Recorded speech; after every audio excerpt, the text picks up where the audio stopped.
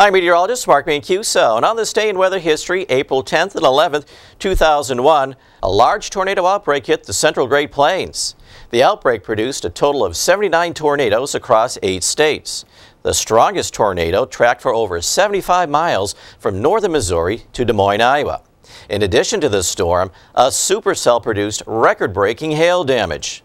This thunderstorm moved from south-southwest Kansas City, Kansas, then traveled across Missouri along I-70. It wreaked baseball-sized hail on Columbia, then again in the St. Louis metro area. The system finally relented after beating up southern Illinois. 10 aircrafts and 22 jetliners were damaged at the Missouri National Guard Base and Lambert International Airport. Hundreds of vehicles outside the Ford assembly plant in Hazelwood were damaged. Many dealerships lost their entire inventory, while thousands of additional homes were damaged.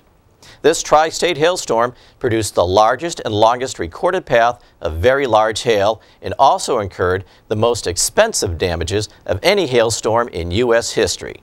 Insured losses topped $2 billion. I'm Mark Mancuso.